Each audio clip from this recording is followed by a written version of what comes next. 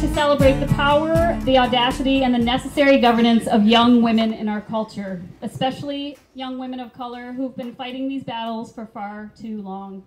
Kate Schatz and illustrator Miriam Klein-Stahl are illuminating these women in their series of short biographies, Rad American Women A to Z, Rad Women Worldwide, and their newest, just published this summer, and which we're celebrating tonight, Rad Girls Can.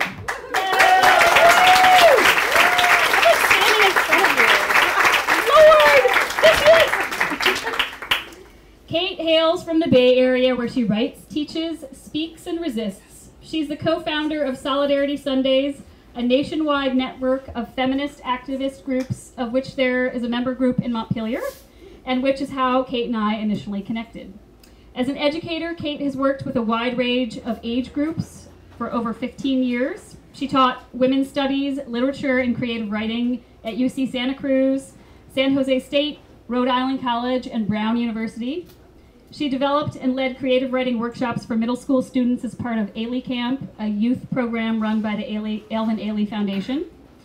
And she's the former chair of the School of Literary Arts at Oakland School for the Arts, where she taught fiction, poetry, and journalism to 9 to 12th graders for many years. Now she shares the Rad Women books with students ranging from K through college on a regular basis. Kate has brought some very special guests with her, whom she will introduce very soon. But first, before we go any further, I'd like to invite a very intelligent and savvy rad girl who lives amongst us up to the podium, or not podium, depending what you want to do. Hope Petraro is a junior at Montpelier High School who grew up amongst the incredible diversity of New York City before moving to our practically all-white state.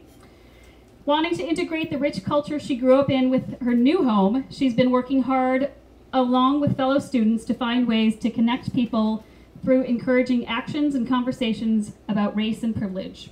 Hope is the founder of the annual Race Against Racism that's happening this September at Montpelier High School. Thank you for joining us tonight, Hope.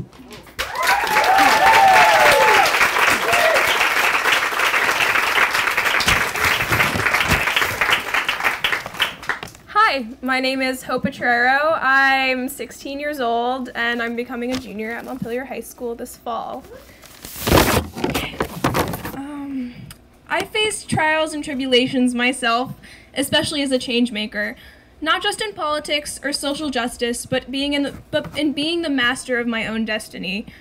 To tell you a little bit about myself, I was raised by a single mother who's gotten her college education while raising me. In New York City, a place where culture is really rich and a place that's really, really different from Vermont. If you asked me what has had the biggest impact on my life, a few words would come to mind: socioeconomic status, gender, race. As I've grown older, I've grown more aware of the dynamics of privilege. I've had to grapple a lot with how my own life has been shaped by what I couldn't choose. That applies to everyone in this room. To me, success is the ability to define yourself in spite of this. To understand that circumstance shapes you, but it doesn't have to make or break you. So, my journey to activism has sort of been like ever since I was a kid. I was always trying to be the Good Samaritan. I went to Catholic school and always like do what I could to help my classmates and my peers, but it didn't really solidify until I moved to Vermont. And when I did move to Vermont, I sort of suffered from culture shock because it was very, very different from the home I'd grown up in, but it also taught me a lot through living through having to learn a little bit more about a different culture and a different state. I also learned about how to define myself, not by the place I was raised in or lived in, but by my own beliefs and principles and values. And gradually I began to wear them like a badge of honor. And so when I did move to Vermont, I noticed that my community was very white and that there weren't really conversations on race and diversity. And I felt out of place because I really wanted to start discourse or continue the ongoing discourse in our nation right here. And for a while, I didn't really know what to do, and I sort of just, I just felt really sad. But then as I became more adjusted to Vermont, I started to acquaint myself with activist circles, and I started learning more about Vermont politics as well, and it's a great place to live now for me. And I was told when I first moved here to join a lot of clubs and to volunteer as much as I could, and so upon entering high school, I started volunteering for the Vermont Democratic Party, which I think changed my life a bit because I sort of like knew about politics and political issues, but had never really wanted to acquaint myself with them and to acquaint myself with legislation and policy, and never knew how I myself could sort of impact my community even as a student. But I made phone calls, I visited people's homes and knocked on doors, and I helped set up for rallies. And it was November 7th when I realized, as the results were coming in, I was in Burlington at a Vermont Democratic Party event, and I thought to myself, I could be a politician. I could do this one day. This is a world I want to be in, and I think that's a really powerful thing, especially as a young woman of color in society. And I knew that I had to sort of use this as a stepping stone for something more. And so I joined the Racial Justice Alliance at Montpelier High School, and this past year we were the first public secondary institution to raise the Black Lives Matter flag.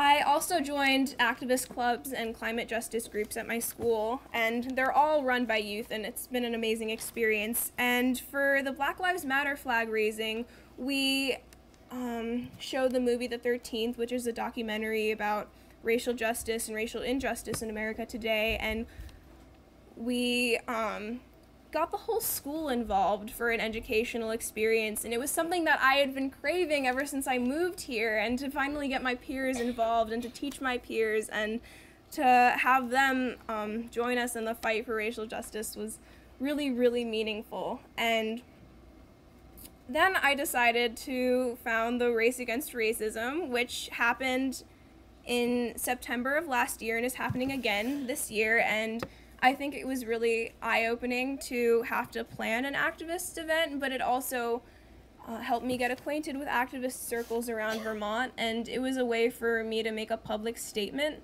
to my community that racial justice is important, and it's right in the Capitol, so even politicians could see. And we had speakers and performers, and we raised money for migrant justice and Justice for All Vermont.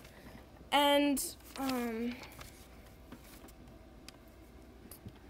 I think that over the past 2 years, how I've grown is because of the moments where I've said, okay, this is what it is, but how can I change it? And so I became a legislative intern, and there's just a lot that I've done, and I've seen the youth around me do a lot of amazing things. Like when people will ask me, Hope, what inspires you the most? Who inspires you the most? And the first thing I think of are my peers, because every single day they're doing absolutely amazing things, whether it's in sports or activism or the arts.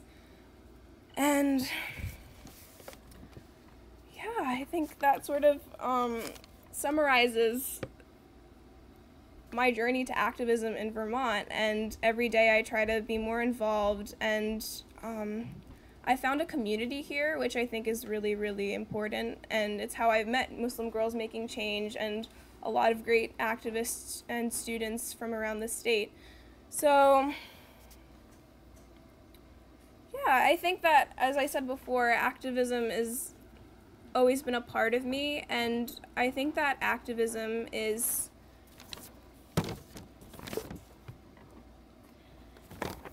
a seed that's sown from the day you're born, because what you fight for is very often what's denied of you. And every single day I know that I'm fighting for something important, and I know that the youth in Vermont and the youth nationwide are fighting for something that's very, very important. And so yeah, that's it.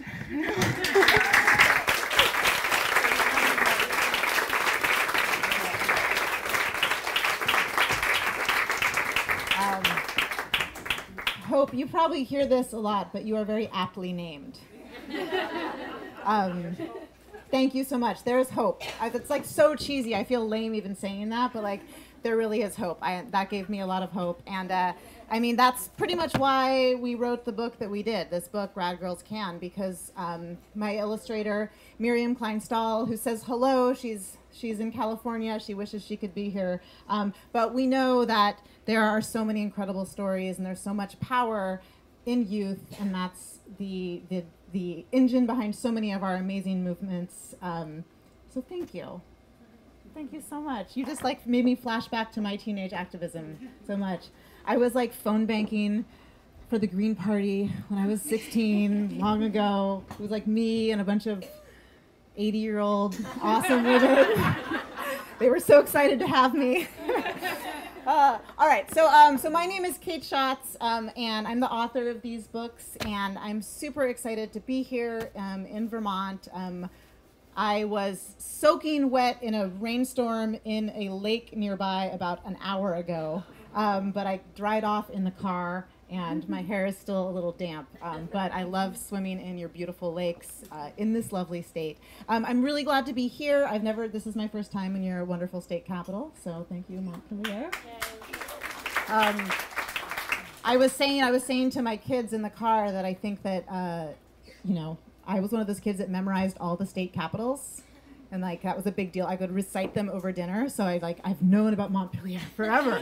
I know it. My dad would be like, Vermont, like, Montpelier, I got it. So I'm really glad to be here, and I'm mostly excited to be joined by some amazing people that you're going to be hearing from. We have one of your state representatives, Selena Colburn, here. And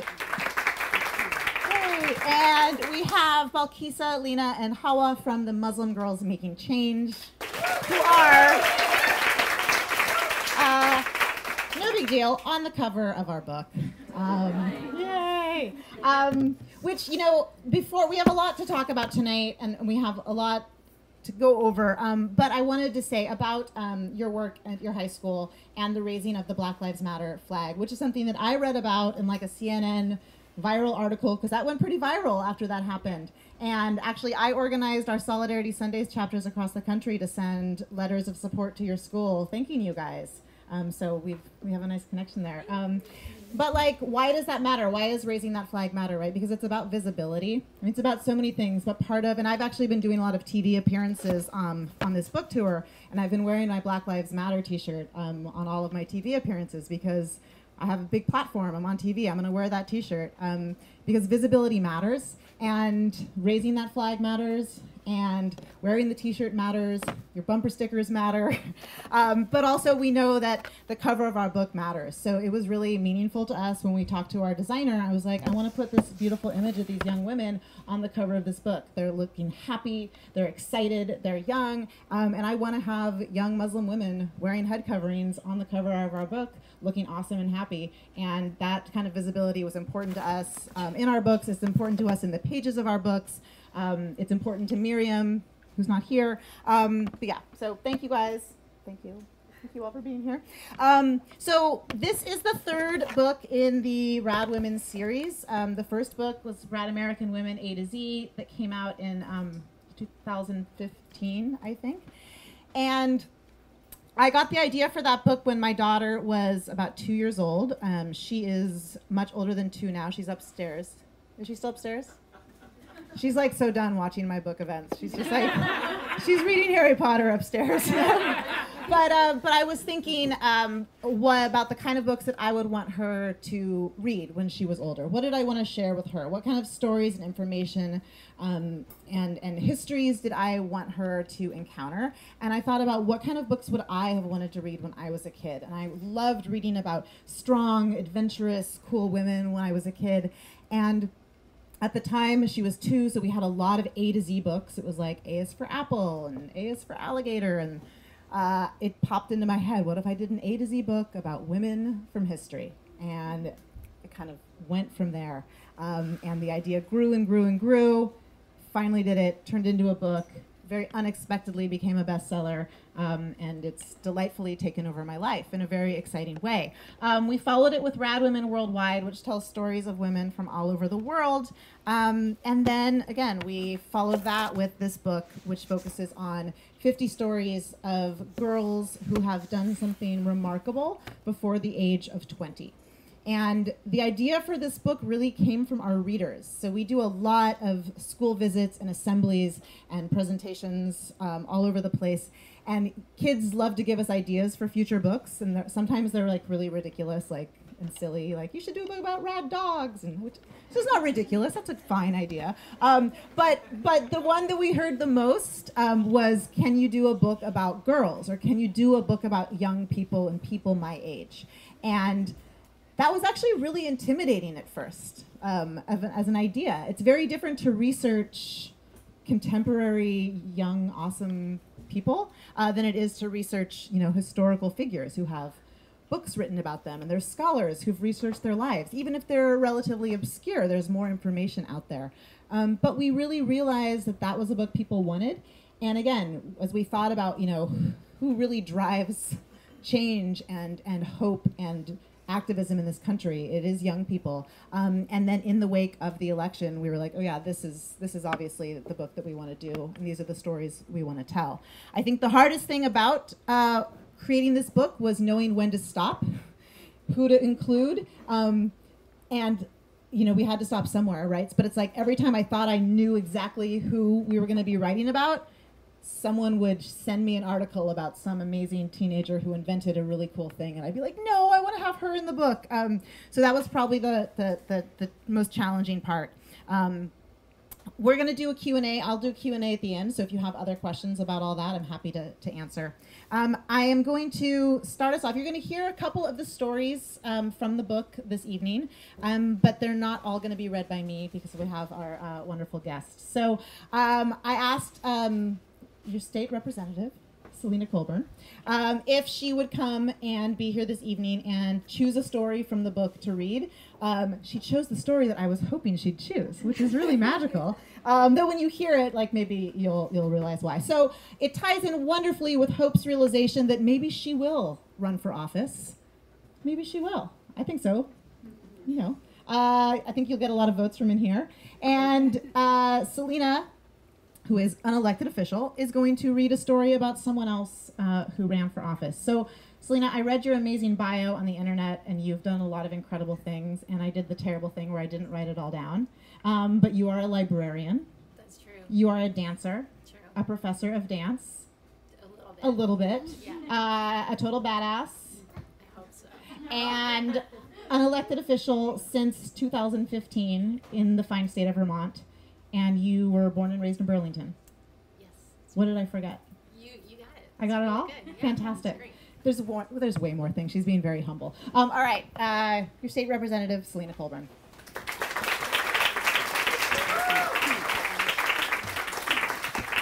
Do you want the mic or do you want to use politician voice? I'll try my politician voice, and if it doesn't work, you can tell me and I'll use the mic. Is that good? I'll just have it. Okay. Yes, I will definitely use the mic. And I just want to acknowledge that I represent part of Burlington, but actually your representative, the amazing Kimberly Jessup, who represents a much closer, and serves on the House Judiciary Committee with me, and is also a total badass, is here. I get to be here because I know Miriam Kleinstahl, the illustrator of this book, from many decades ago when we lived in San Francisco together as young people.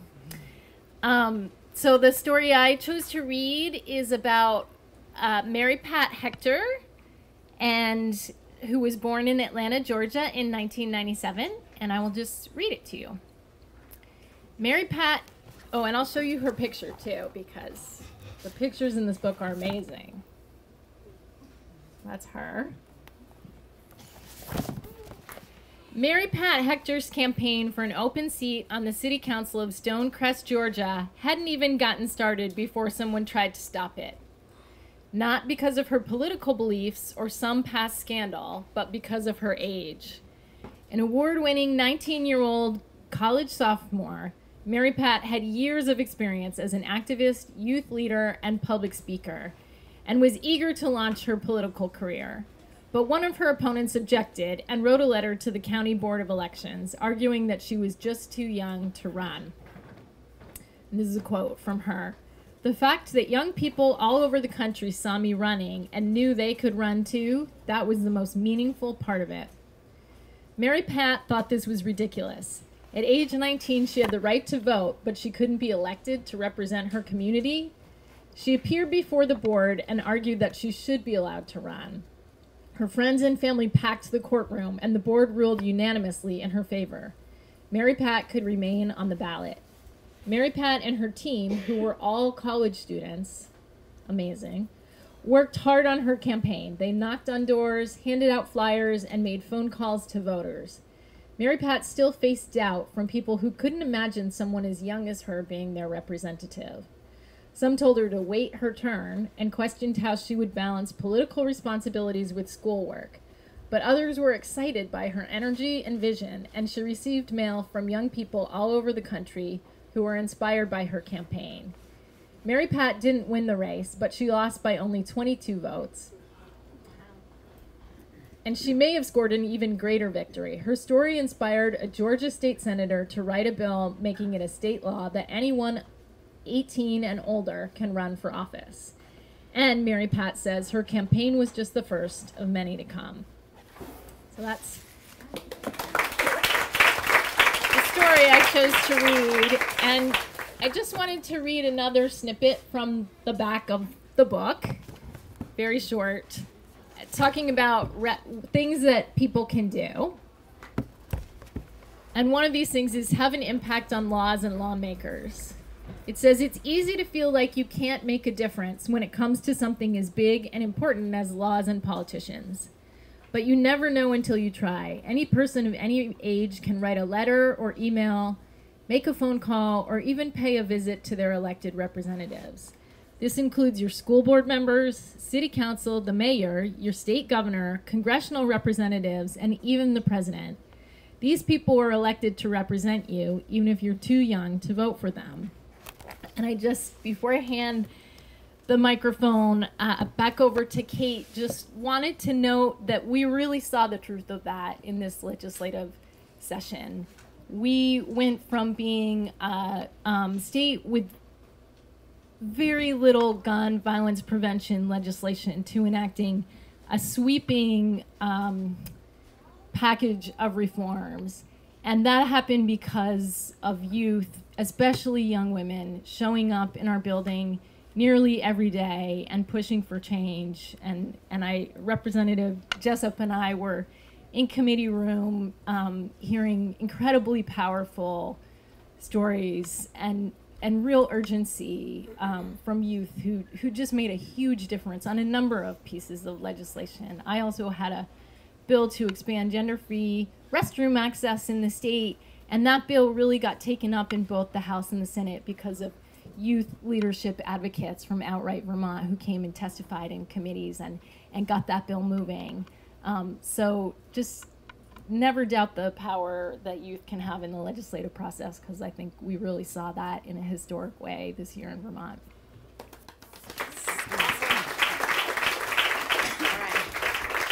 Thank you. And speaking of that, I do have a stack of postcards, Rad Girls Can postcards that we had made that feature some of the young women from the book. And so we're going to have them after our presentation tonight. We have actually a voter registration station in the back. If anybody in here wants to register to vote, can you pre-register as a 16 or 17-year-old in the state of Vermont?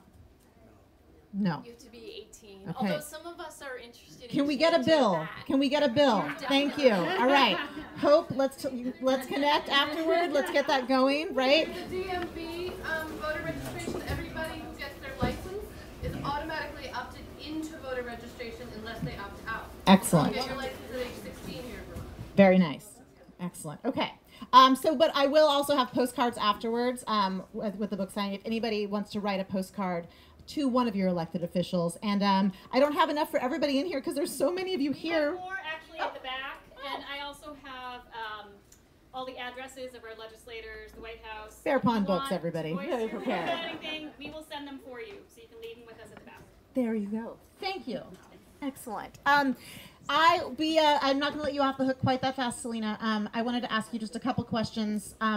Again, thinking of what Hope said at the beginning, how did you go from having that moment of maybe running for office is something that I want to do to actually deciding to do it?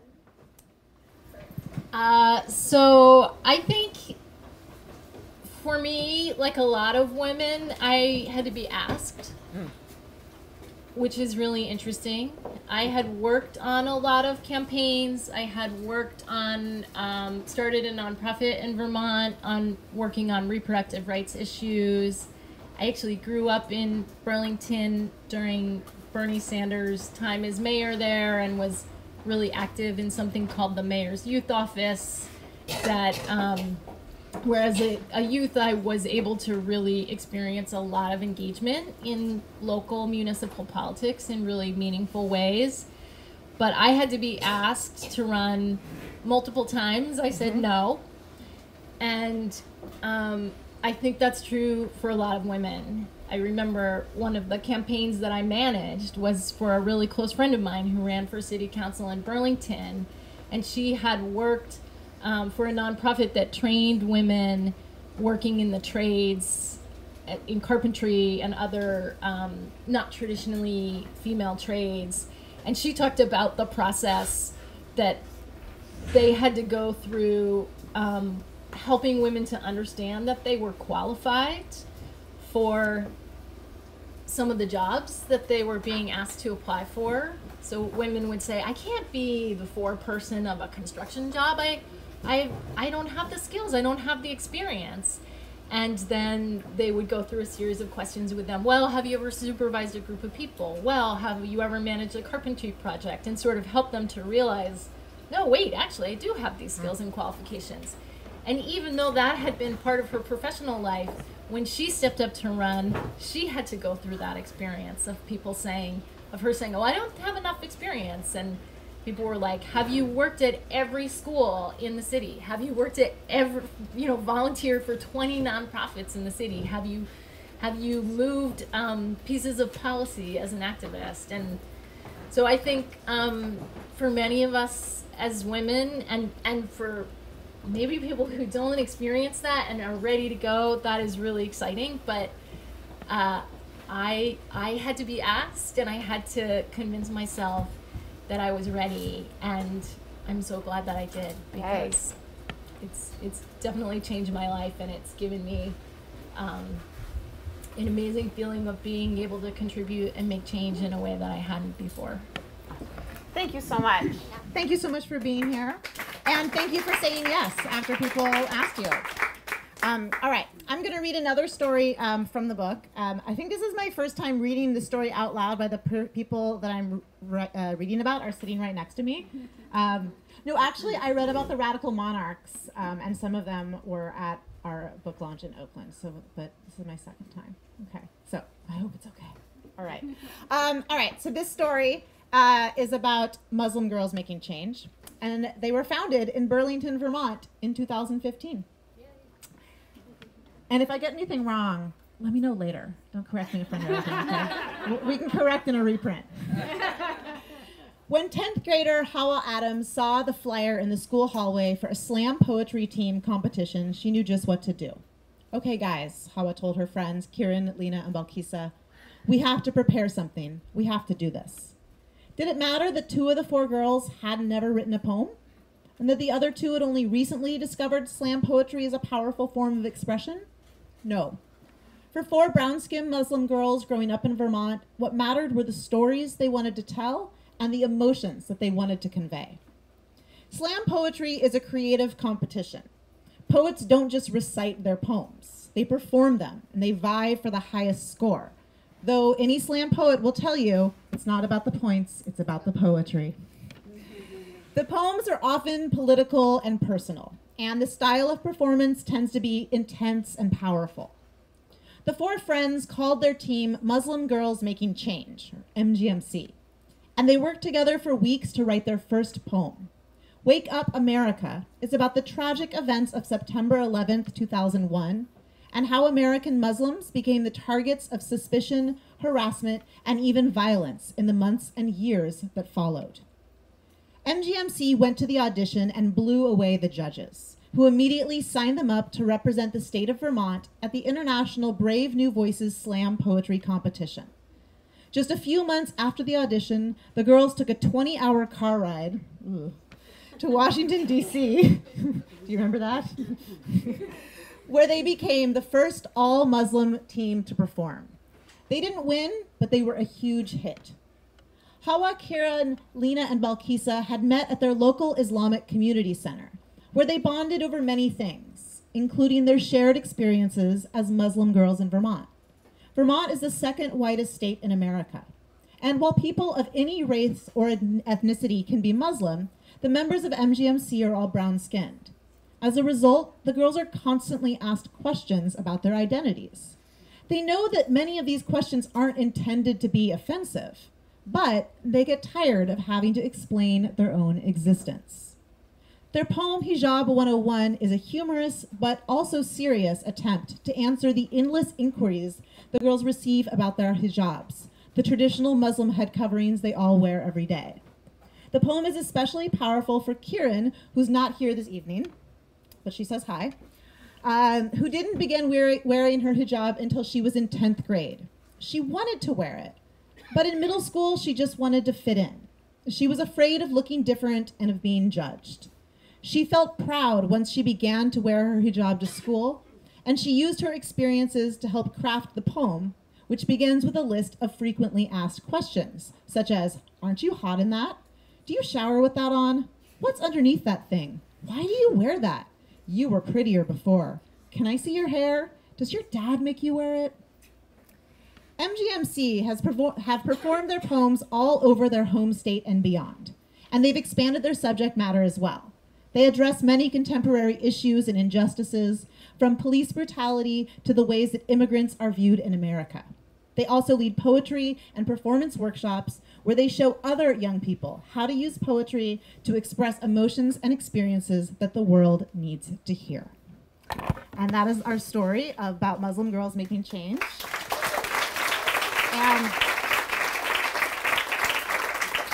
And I said earlier that one of the hardest things about the book was kind of knowing when to stop in terms of who to include in the book, but I think another big challenge was having to edit these stories down. I had a pretty tight word count. We try to keep the stories on the shorter side to give people a little bit of a snippet, of what these people are about. But that means that I have to leave out a lot of really interesting information. So there was a lot about you guys that I wanted to include. You guys performed at the Women's March in Vermont, so many other prestigious things. And also I wrote this before you'd all been accepted into fantastic prestigious colleges that you're all gonna be attending in the fall. So congratulations. And I'm going to ask a few questions and have them share a little bit more about their experiences. But before that, you do get to hear a poem. All right. So. Hi, everyone. I'm Lena. I'm Paula. I'm Balkisa. And unfortunately, as mentioned before, Kiran couldn't join us today. But we will be performing a poem called Welcome. Welcome. Welcome. And it talks about the Syrian refugee crisis.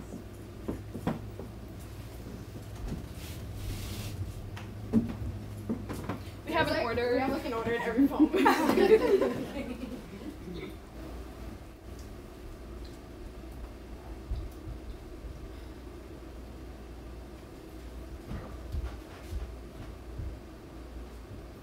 Welcome, welcome, welcome, welcome, welcome, welcome, welcome. Child, your mother is calling you. Come mix into this melting pot. We invite the flavor, the culture, the warmth. Come to the land of the free, to the home of the brave. Whose land is this?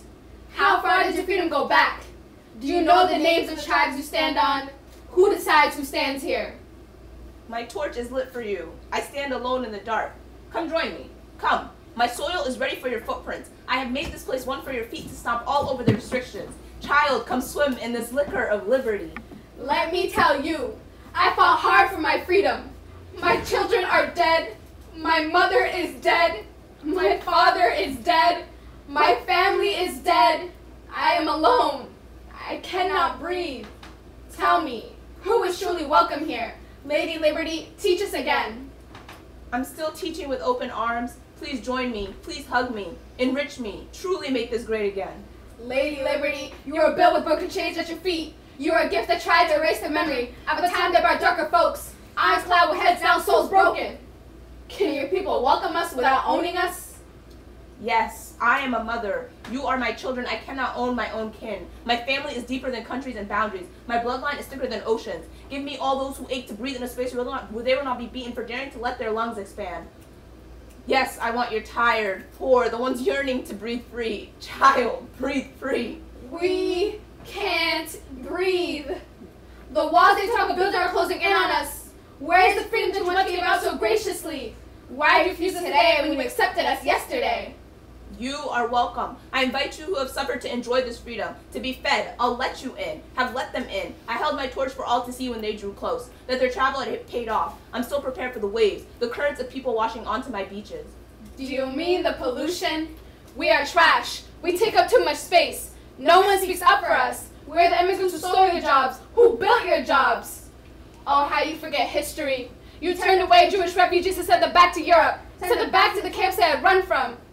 We were so close, waiting on the beaches of Florida, full of hope. America would save them, you would save them, but we're a threat, aren't we? That justifies it. Right? We're spies, a danger to national security. We were, we are, scary, dangerous, foreign. But aren't we all your children? It is time to make amends. Knock, knock. We're here. Thank you.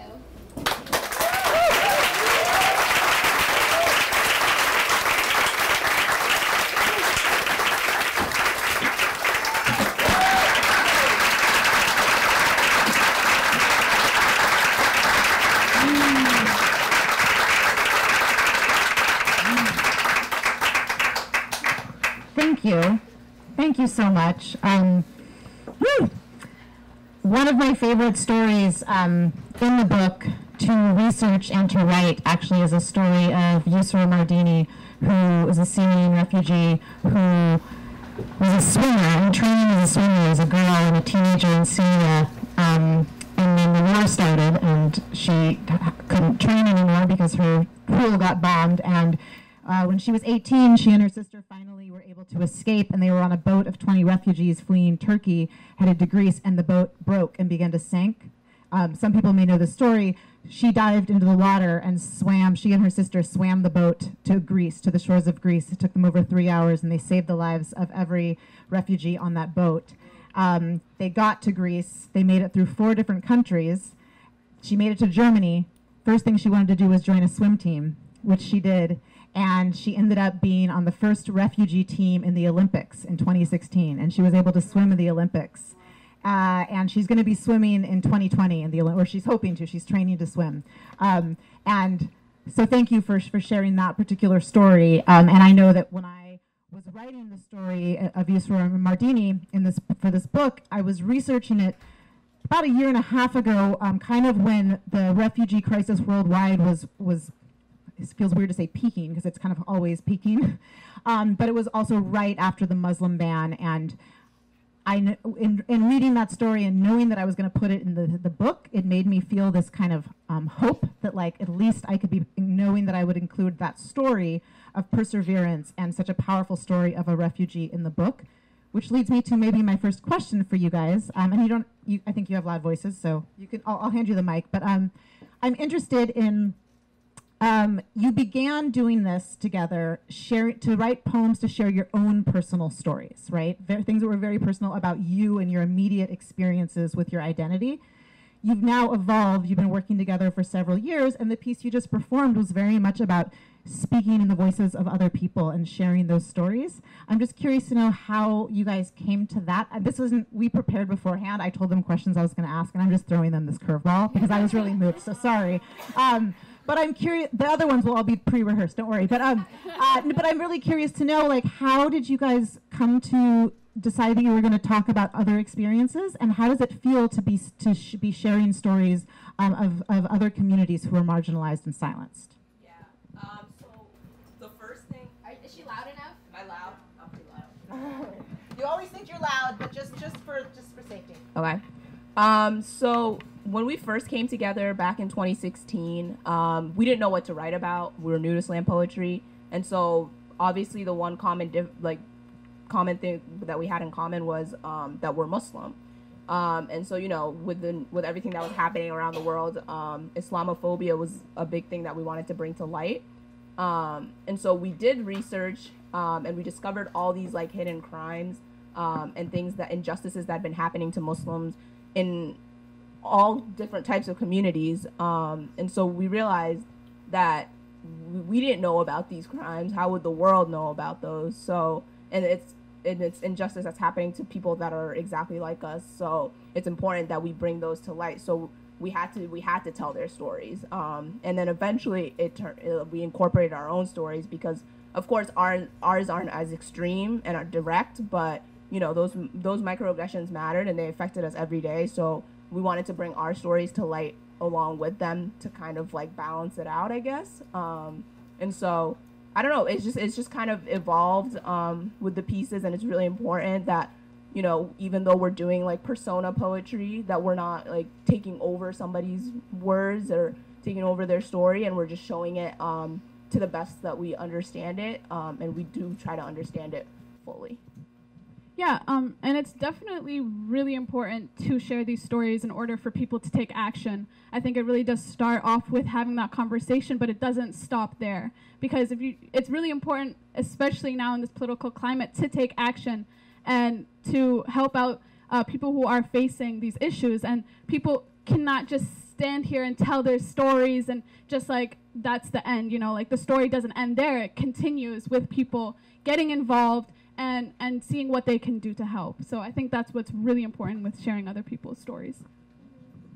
Also, like adding on to that, I feel like it's also really important to understand that our mission and what we do is so much more than just the four of us talking about our own personal experiences.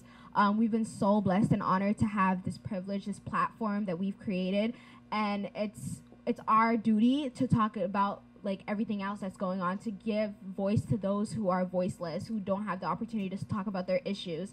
And so that's what we really try to do. Like, we have a poem called Wake Up America, which talks about our personal experiences, but the idea behind that whole poem is talking about what else is happening to other Muslims in the world that we have no idea that's going on. So I feel like our main thing is going beyond the four of us and like talking about everybody else and giving them the opportunity to share their stories and their voice. So, and that actually leads into my next question, which I did tell you I was going to ask. But so speaking of moving from hearing about something into action, I actually want to give a quick plug, since you shared that particular story. If anyone is looking for yet another amazing organization doing incredibly powerful work in the world, I just want to shout out there's an organization called Circle of Health International that I've done a lot of supporting for. The executive director is in the back. She didn't know I was going to mention her. That's Sarah. But Circle of Health International is an organization that does maternal and reproductive and pediatric health care in the war zones around the world. And they've been in Syria having clinics in hospitals in Syria for many years. They've been in Haiti, they've been in Puerto Rico. They're also on the US-Mexico border, giving immediate medical care to people just out of detention centers. They've been training midwives all around the world.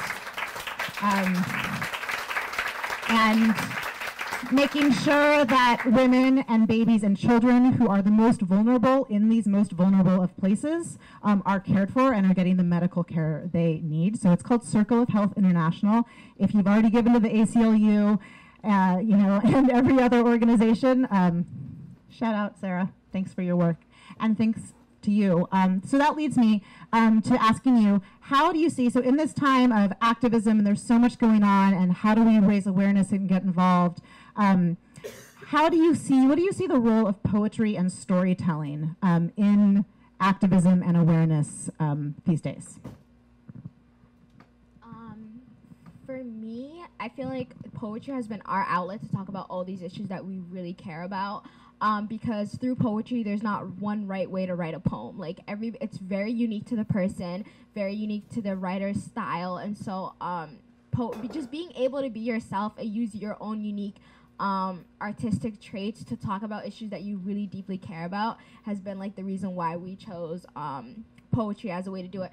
It's also because like I love this line that Karen always says. She's like, through poetry, when we're up here and we're talking, nobody can interrupt us, you know? So like the floor is really ours. And so that's one reason why poetry has been our outlet to talk about social justice issues.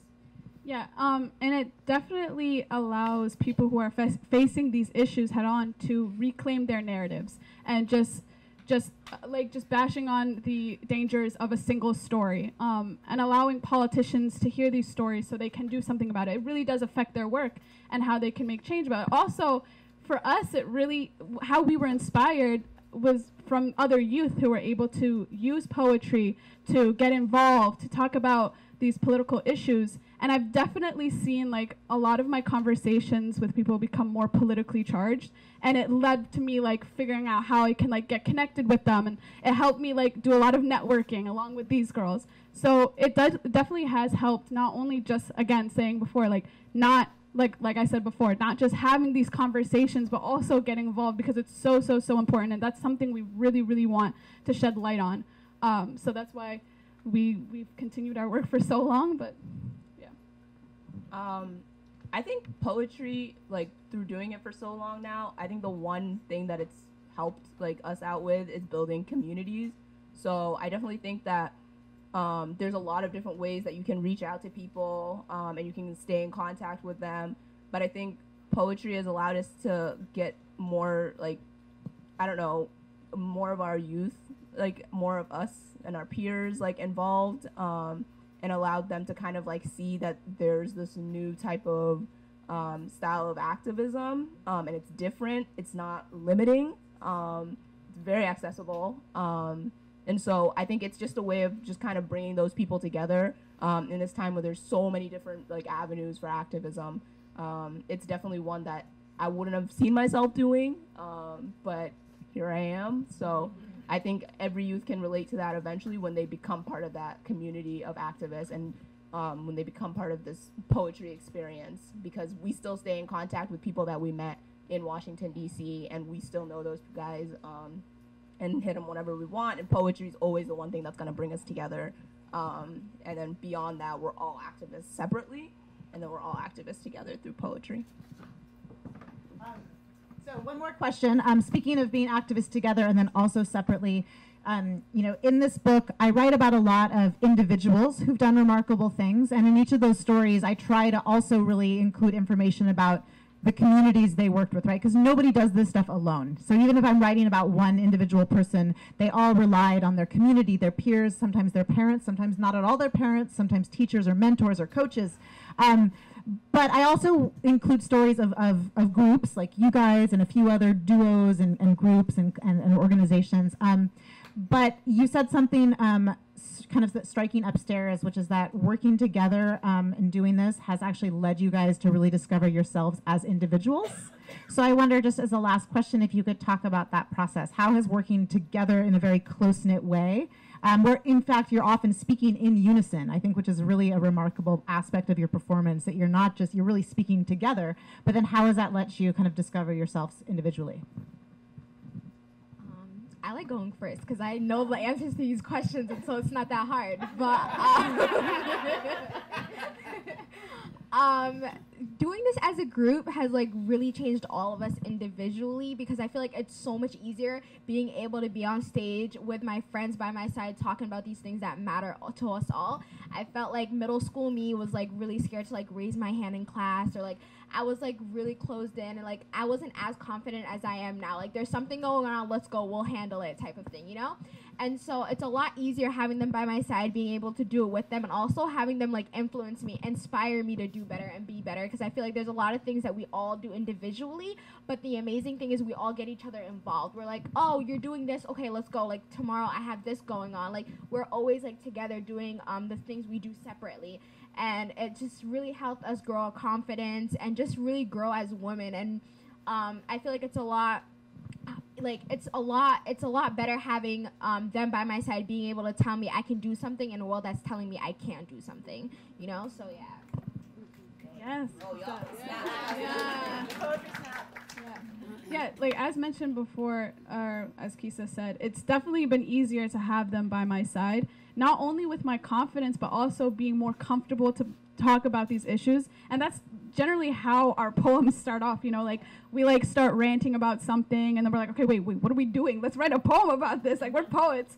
But it's definitely been easier because, as Kisa said, I've been that kid who's been in the back of the classroom, who didn't even want to get up and go sharpen my pencil because it would just like cause too much of a distraction. Like that's how bad it was. And I never found myself, and I definitely truly found myself with these girls helping me, because, and especially with Brave New Voices when we went there, which is an international poetry competition we attended. Going there has really shed light on being able to be truly yourself and be unapologetic about that, because that's so important, especially at that age, especially living in Vermont and being like a person of color. Like that's so important, and getting involved and be able to share your story. And like we've said before, it's definitely made it easier by having them by my side. Yeah, I agree. I think we have this shared experience together, and being able to continue to evolve and build off of that with them by my side has made it completely like just relaxed, and I can go up in front of strangers, say whatever I want, do whatever I want. So yeah, I think our first like rehearsal together, you know, we weren't willing to do that. We weren't willing to share anything with each other, although we're all like you know, Muslim teens, same grade, everything, same mosque, but different communities. You know, we have these differences, even though we have like really big similarities as well. You know, we're Somali, Lena's Yemeni and Egyptian, and then Kieran's Pakistani. So we have a lot of cultural differences, as well as just like different preferences on just like anything, movies, books, whatever. Music is key. I hated that road trip.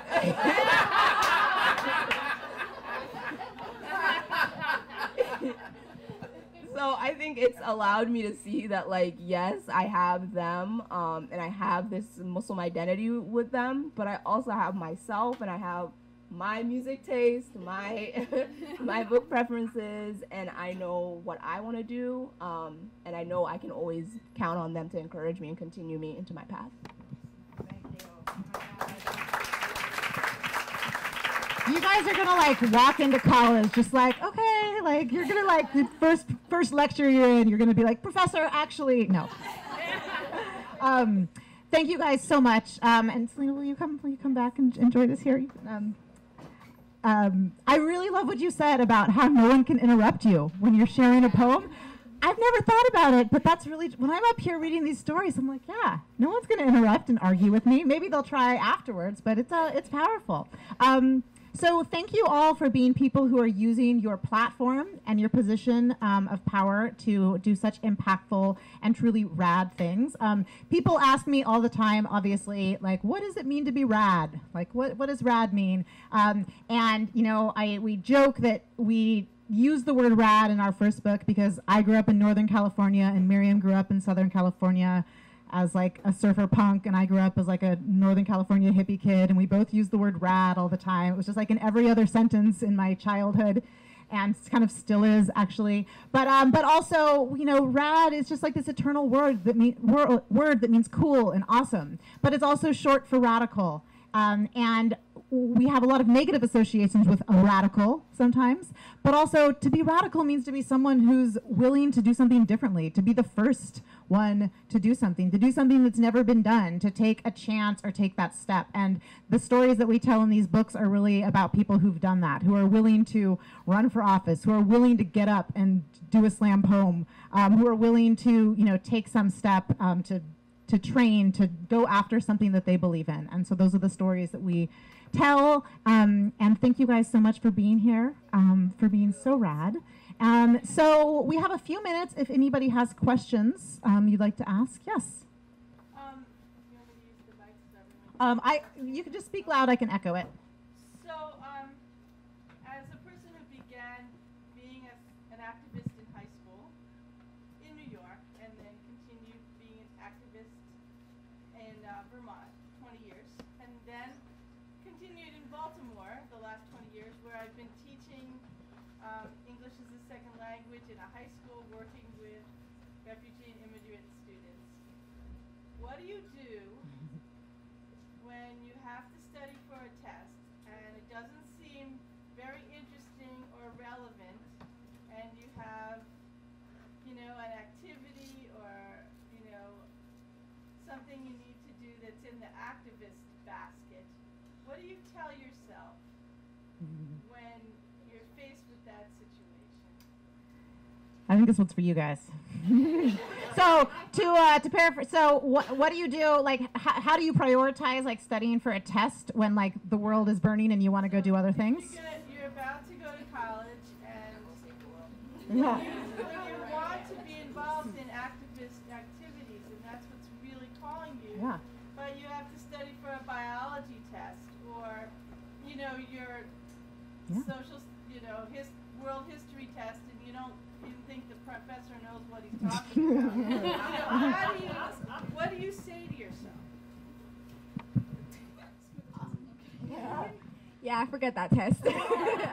No, I feel like that's something that we struggled with a lot, especially our junior and our senior year, because that's when, especially junior year, because we had like performances all the time, like 3 times a week, and they were like at nighttime and stuff, and just balancing out schoolwork, which was really important to us, but activism, which was so much more important to us, was really, really hard, because I feel like I found myself coming from performances at like 11 o'clock at night because they were like a really far distance or something, and like 11 o'clock I would start studying and be up studying until like 2 a.m., So obviously I'm not going to stop doing what I really want to do, but I'm also not going to let down my schoolwork and my education, because that's also what's keeping me really powerful, And so, it's just finding the time to balance them both out, but being able to do what I really love, and then I guess losing a couple hours of sleep to do homework. Yeah, just echoing what Kisa said, really solidifying our time management skills. That has definitely, it's helped. I mean, it's definitely needed in college. But yeah, I know like there are times where Kieran and I have had a test, like an AP Euro test that we had to study for on our way, because we had it the next day, but we were like on our way to our performance, and we knew we were going to come back super, super late. So we were literally studying on our way. So we definitely make it work. We definitely find the time. It's been challenging, but I mean, like, going to college, it's worked. So yeah. Yeah. I was like, I graduated. I made it through. I'm good. We got a diploma. No, but honestly, I think, of course, time management and prioritizing is really important, but it's also really hard to do. So I think the earlier you do it, the better. So I definitely think when we were performing like 3 times a day sometimes, that was crazy. Like, it was better. It's okay to like say no to certain things, and it was really hard for me to learn that because I wanted to take so much on. But I think if you learn that early enough, you'll have more time later on to like do more stuff that you love to do. So I think just getting that through your head, that it's like, okay, if this person just might get a little mad because I can't come to this performance or do this one project with them, it's okay, because there's going to be a million other people waiting for you that you can please. Also, I think you just gotta like take it day by day. It's really exhausting, but it's gonna like pay off later on. And there's just like so many other people that are going through it that you can definitely like talk to help you kind of like get through like that stress. I know we even though we had homework, we still like hit each other up. Was like, hey, do you do that homework? 'Cause I didn't. So just like find people that can help you calm down a little bit. Thank you. So it's like the classic activist struggle, right? Like, how do you destroy capitalism under capitalism? It's hard. Yes. First off, thank you all are amazing. Oh, thank you. I'm really glad you're here. I'm so glad that you all have found your voice and you're sharing it with us. I'm a middle school teacher, so and I heard a lot about you talking about your middle school years and they were difficult probably for people like you researched. And I was just wondering if you had any advice for how to get women, girls, to find their voice as early. So the question comes from a middle school teacher, and it's about, you know, kind of the best way to help women and girls, and I would say young boys as well, to find their voice and that confidence as early as possible. Yeah. Any tips? I'd say, I guess, allowing them to be comfortable with being uncomfortable. I think that's something we've definitely had to face and learn the hard way, because I know in middle school, like I've said before, we've never used our voices. But just exposing them to these related issues and allowing them to have these conversations with their peers is super crucial, even though it might be a little uncomfortable. I think that's how you get the best conversations going, and that's how you learn the most. I think that's a good start, but. Personally, from working with middle schoolers, like we've done workshops with middle schoolers around like poetry and getting them to express their voices and their opinions and stuff. I've realized they just don't have the platform or the opportunity or the space in a classroom or somewhere to talk about those things, you know? Because I feel like a lot of times we think, oh, they're just kids, like they're still young, like they have no idea what's going on. But like, honestly, the poems these like guys were writing, girls and guys were writing, were so amazing. Like we thought we were good. Like they were so amazing, and they have a lot to say, a lot to talk about. So just giving them the opportunity to talk about it, whether that's listening to them or giving them time in class, and just being there for them and just letting them express themselves. Yeah, I think that's really key. I actually did like a keynote with Kieran about this, about like how to kind of combat adultism, but I think it exists, guys. But I think you really have to meet them halfway. So I think it's important that you, because I think most of these students, like Balthisa was saying, already have these things in mind, already know what they can and are able to like say. They just need the space to do it. They just need accommodations. You know, it was really important to me when I was getting into the activism scene that there was transportation wherever I went. There was some kind of like, I don't know, stipend type of thing. Anything that just shows that like they're appreciated and you can make it possible for them to have these spaces to speak up and talk about what they care about, because they do care. I have two middle schoolers who have seen you all perform, daughters, and I think also having experiences like that for middle schoolers who can see, you know, what they're not quite peers, but what young people are capable of is you all are total rock stars to my kids, and you're very inspiring to them, but you also make them feel like a sense of possibility about what they can do. Yeah, I mean, you're going to get a biased answer because you've got a lot of writers up here, but like my answer to that is like creative writing in the classroom or the arts in the classroom. People express themselves in a lot of different ways, and when you are at that particular middle school age, saying what you're feeling and thinking. It's hard enough for us at any age, but at that age in particular. I've taught creative writing for like 20 years. Worked with tons of middle schoolers, and the most transformative stuff I've seen in classrooms is when we do creative writing, when we do poetry, short stories, any kind of creative work in the classroom. You could bring it in any subject. It's so many different ways. There's so many books out there to kind of help you figure out how to do it, and I think that can get people to express themselves and share in ways that you just don't normally get. I didn't get it until I was in high school, any kind of creative writing in the classroom, and that's what made me want to be a writer. So, yes. Hi, I'm Henry. Hi, Henry. So I'm someone who really believes that young people, and especially youth of color, should be at every leadership table, every strategic table, trying to figure out how to get us out of this mess. I don't want to be like cup half empty kind of person, but to me, voting is really strong, but it's kind of like a cup 1/365th full, right? Because it happens on one day. And I'm wondering, y'all, what is your strategic sort of orientation to that? Are y'all feeling really strong about that, or what else could we be doing all together to fill up that mass action cup and collaboratively be doing the other 364 days of the year? Speaking of that one special voting day, I do believe you guys have a primary coming up next Tuesday, right? Am I right? Yeah. Okay, great. Yes, activism tips. Yeah. Oh my God. Hope. Yeah. I'm sorry. I will give one quick answer to that. I do this group called Solidarity Sundays. We have chapters all over the country. We meet once a month in person to take practical, meaningful political action, but we also do a lot of stuff online.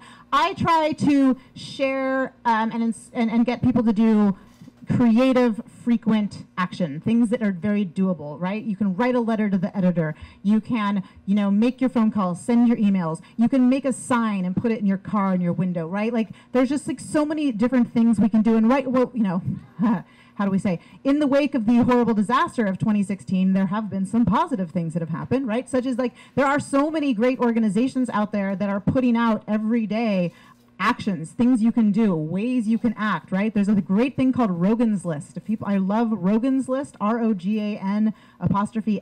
It's run by a woman who I think is a librarian, and she's got a team, and they compile concrete information and actions that you can do every day. There's an organization called Daily Action. You can get text messages from them. You can go to their Facebook group. Indivisible has stuff that you can do every day. So getting into that habit, I think, is really crucial. I just have another quick plug. So I'm part of this group called Results, always as well, but I'm in charge of the U.S. poverty chapter.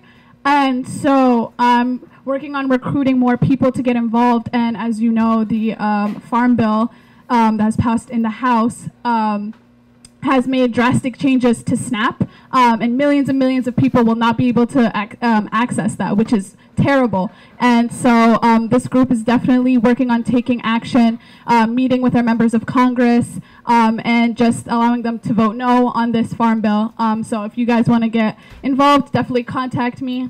You can talk to me afterwards, but yeah.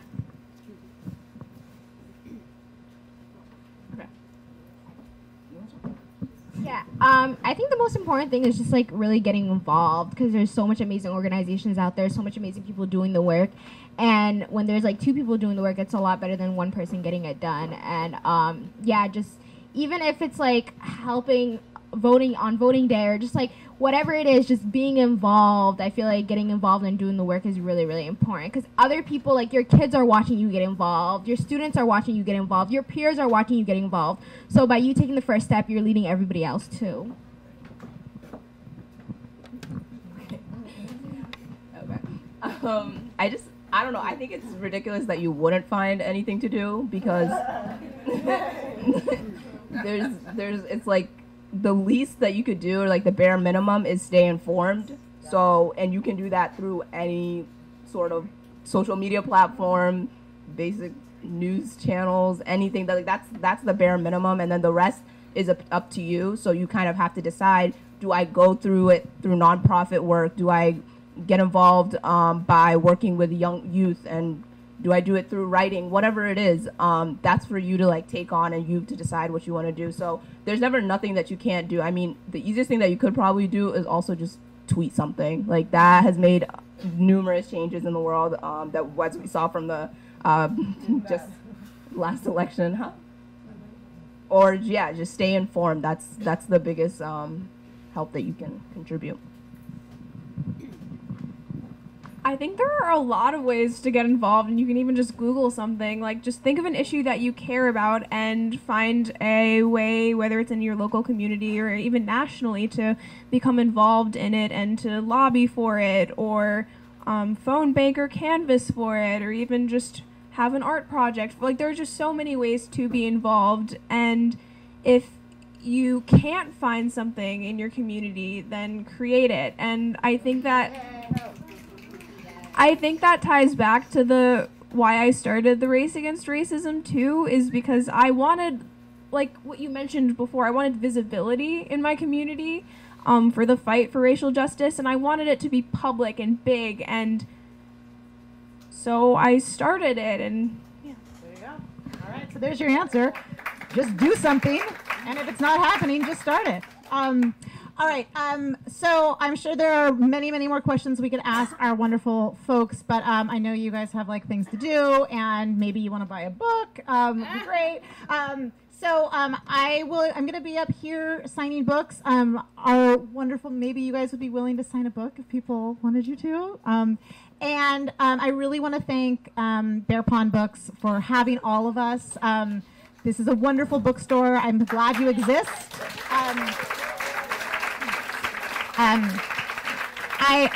I'm definitely preaching to the choir here, but please continue to support your local independent bookseller. It's very important. And wait, before you go, I have a plug for one book for the grown-ups.